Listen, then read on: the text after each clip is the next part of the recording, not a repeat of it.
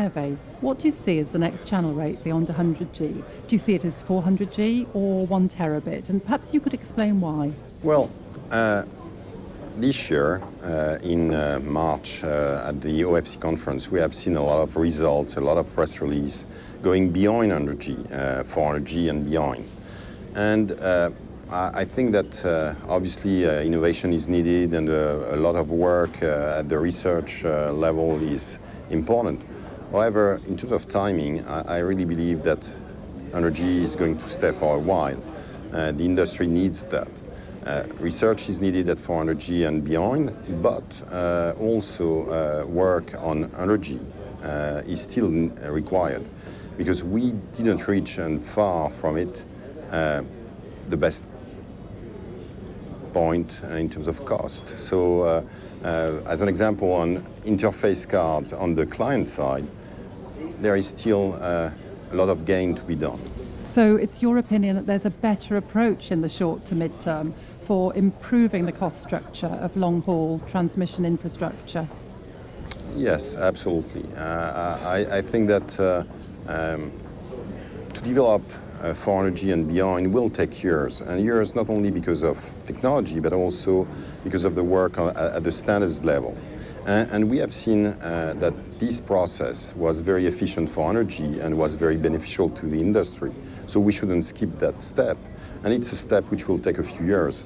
So I see the real introduction of next rate around 2015. So let's continue working in the meantime on reducing the cost of 100G. That's what the customers want. You've spoken about the interface card technology found at the terminal equipment level. Are there any other components in the optical layer that can be improved? Absolutely.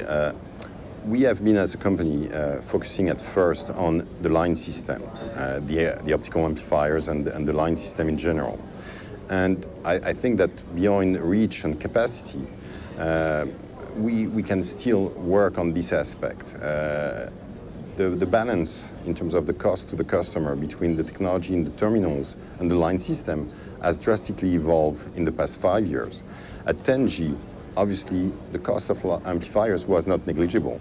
Now, with the evolution of technology, we can carry 24 terabits of traffic on one fiber pair and one set of optical amplifiers. So we can benefit from improvement in terms of optical bandwidth of reach in order to eliminate regeneration point, for example, by working on these line systems.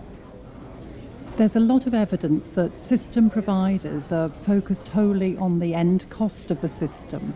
But if the cost is always going to be reduced, where does the investment come from for improvements in bandwidth or other functionality of such a system? Well, good question. And I would say from that standpoint, I'm a bit surprised by what's happening at 400G and 1 terabit.